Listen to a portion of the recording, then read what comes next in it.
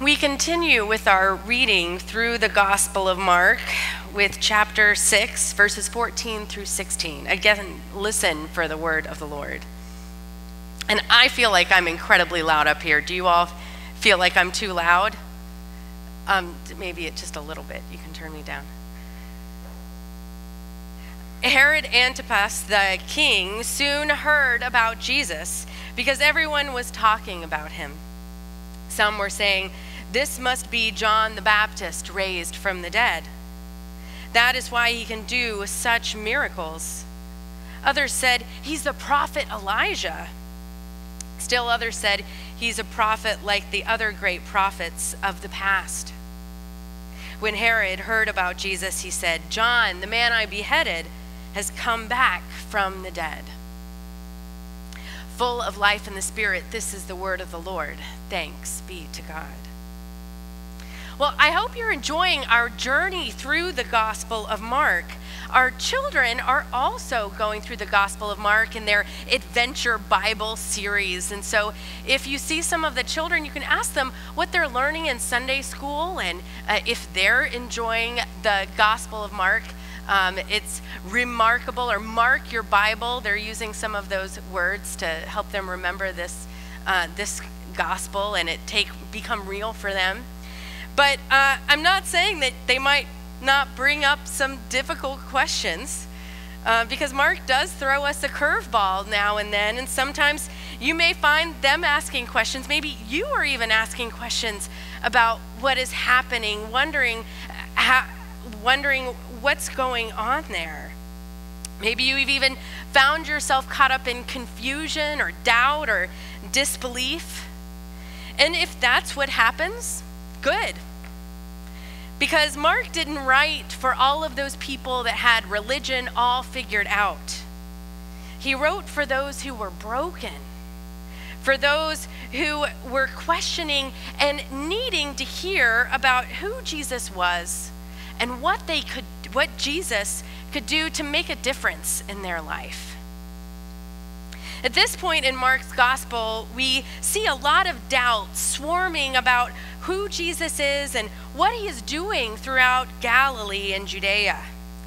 Last week, you'll remember Reverend Cam McConnell preached about a man who was overcome with so much doubt and fear that he told Jesus his name was Legion, for the voices in his head were many.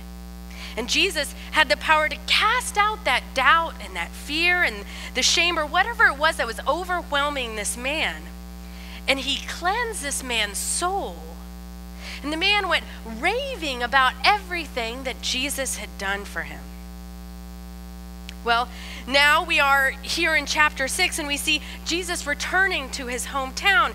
And instead of seeing a parade with palm branches and streamers and ticker tape, we hear people heckling him and doubting him even more. Maybe even throwing tomatoes or shoes or whatever they did back then, throwing stuff at his preaching.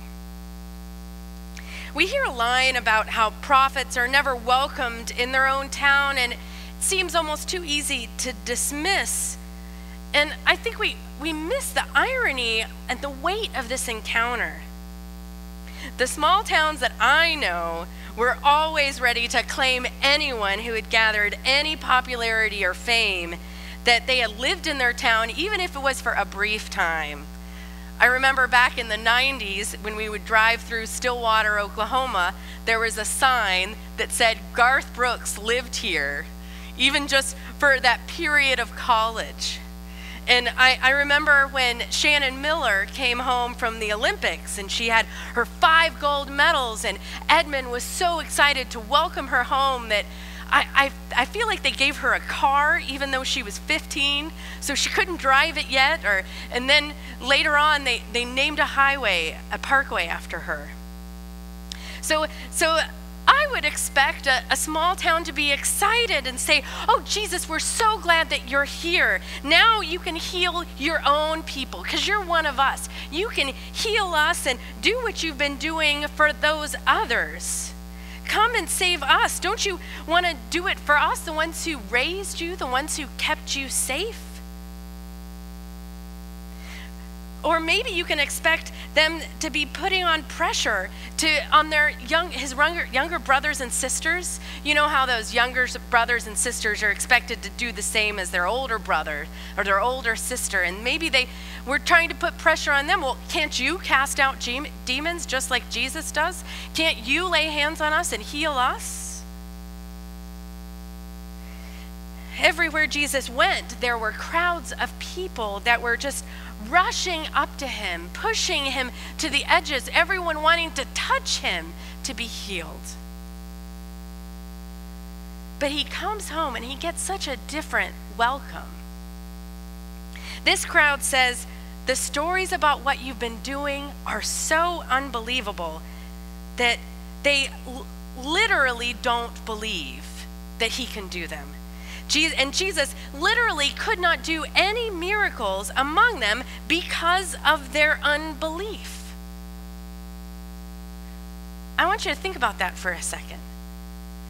Imagine Jesus standing in a crowd and not being able to do a miracle because they wouldn't believe in it. Maybe you felt like that from time to time, trying to tell someone something that would make their life so much better, or trying to explain the truth about something to someone and they just will not believe you. Or they won't even listen or try to understand you. And so what does Jesus do in this situation? He turns away. And he goes to where the healings will be seen as miracles. And I think here we can describe a miracle as something that is an unbelievable act, which draws people to believe in Jesus and therefore believe in the glory and mystery and grace and love of God. And Jesus turns to his disciples and he sends them out 2 by 2 so that they can spread the truth about Jesus. This Jesus who is able to heal and cast out demons, and they're sent to do those things in his name. Sending them in pairs was very important for their time. They didn't have Twitter or Google or Snopes or anything else where we can go and find out information immediately or test things to find out if they're true. When someone would tell them about something they had witnessed, they would need a second eyewitness with them to confirm the story.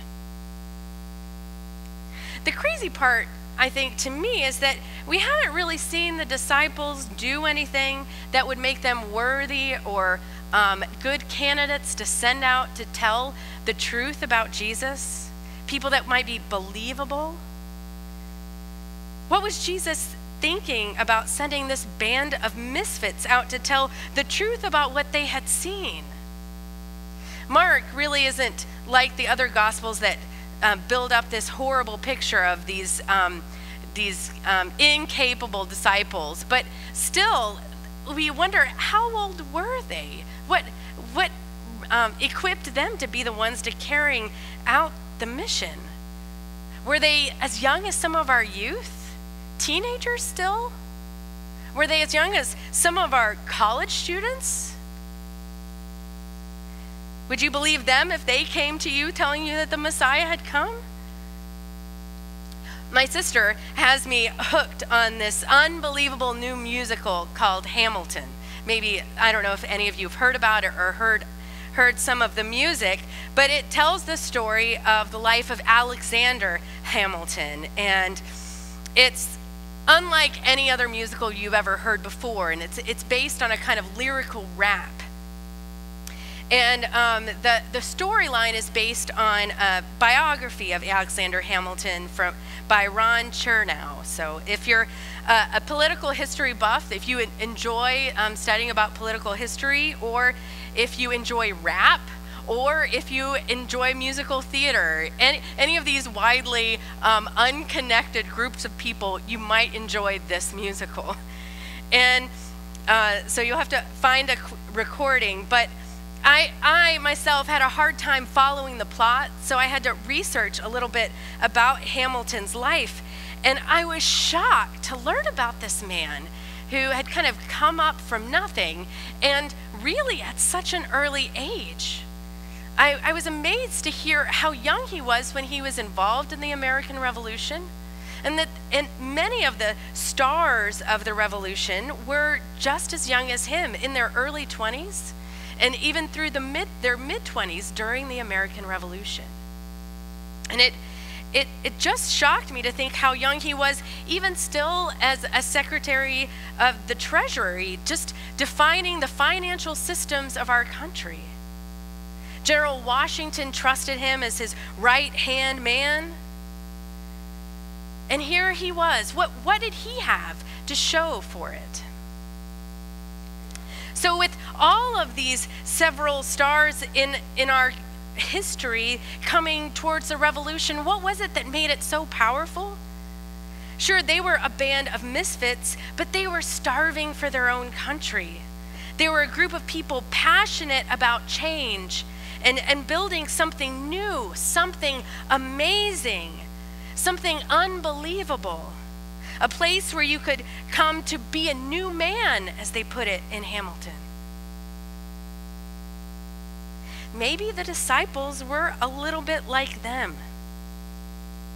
Talented and passionate in their own ways, willing and hungry for God's new nation to come to life in their midst. Jesus is careful to send his disciples out with very strict instructions. Wherever you go, he said, stay in the same house until you leave. But if anyone refuses to welcome you or listen to you, shake its dust from your feet as you leave, to show that you have abandoned those people to their fate. It almost reminds me of some poetry, the poetry of Swift, Taylor Swift, that is. The hater's gonna hate. Baby, I'm just gonna shake. I shake it off. I think I got some laughs there. I should have done it better to get more laughs. But she says, just shake it off. And Jesus wants them to shake it off. Jesus wants them to get their feet dirty. He directly orders them to wear their sandals. And you heard they're only supposed to wear they're not supposed to bring a change of clothes. They're just wearing the same clothes. So can you imagine how smelly they might be? And so they're supposed to show up, and they show up, and when they talk to these people, if the people don't believe, he doesn't say to force them or convince them or pressure them to receive the good news and be healed, or else. Jesus just says, turn around, shake it off. And I think there's an even deeper significance here, too, that when they would be received, when they would be welcomed into a new home, a home of believers, they wouldn't have to shake off the dust from their feet. These strangers would welcome them in as guests in their home, and they would wash their feet and invite them to stay in their home. So you see, these disciples were sent out not looking for people that they had to convince and completely change and force to believe in the gospel. But they were sent out looking for people who were open to seeing God doing a new thing in their lives. And it turned out that people weren't just open to seeing the kingdom of God on their doorstep, literally. They were hungry. They were even starving to see these unbelievable acts of God.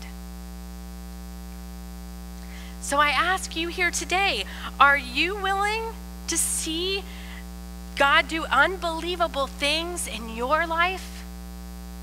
Are you hungry, even starving for it? So starving that you are willing to talk to strangers and hear about the unbelievable things that God is doing in their life that they have been witness to? Who might God be calling you to welcome into your life? Or are you one of the misfits that God might be sending out to share the stories of what you have seen God do? Are you one to be sent to refresh and heal the souls of the brokenhearted people in our communities, in our churches, in our nation, throughout our world? My prayer for you is this: may this mystery of our unbelievable God continue to bring you joy and a desire to learn more as we continue through this Gospel of Mark. Amen.